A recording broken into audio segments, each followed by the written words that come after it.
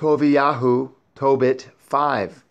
Toviyahu then answered and said, Father, I will do all things which you have commanded me. But how can I receive the money, seeing I know him not?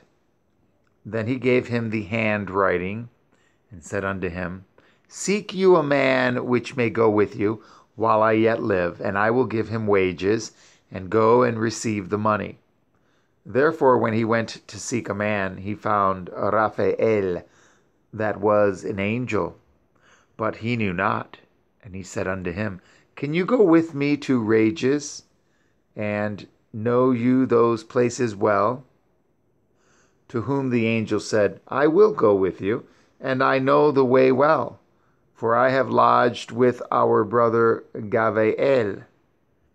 Then Toviyahu said unto him, Tarry for me till I tell my father. Then he said unto him, Go and tarry not. So he went in and said to his father, Behold, I have found one which will go with me. Then he said, Call him unto me, that I may know of what tribe he is, and whether he be a trusty man to go with you. So he called him, and he came in, and they saluted one another. Then Toviyahu said unto him, Brother, show me of what tribe and family you are. To whom he said, Do you seek for a tribe or family, or a hired man to go with your son?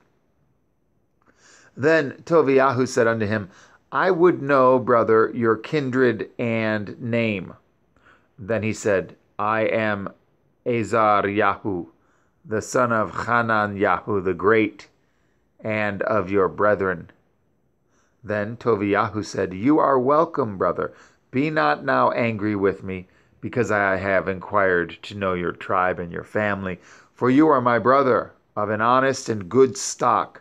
For I know Hananyahu and Yahuthanan, sons of that great Shemayahu, as we went together to Yerushalayim to worship, and offered the firstborn and the tenths of the fruits, and they were not seduced with the error of our brethren. My brother, you are of a good stock. But tell me, what wages shall I give you? Will you a drachma a day, and things necessary as to my own son? Yea, moreover, if ye return safe, I will add something to your wages. So they were well pleased. Then said he to Toviyahu, Prepare yourself for the journey, and Elohim send you a good journey. And when his son had prepared all things for the journey, his father said, Go with this man, and Elohim, which dwells in heaven, prosper your journey, and the angel of Elohim keep you company. So they went forth both, and the young man's dog with them. But Hannah, his mother, wept, and said to Toviyahu, Why have you sent away our son?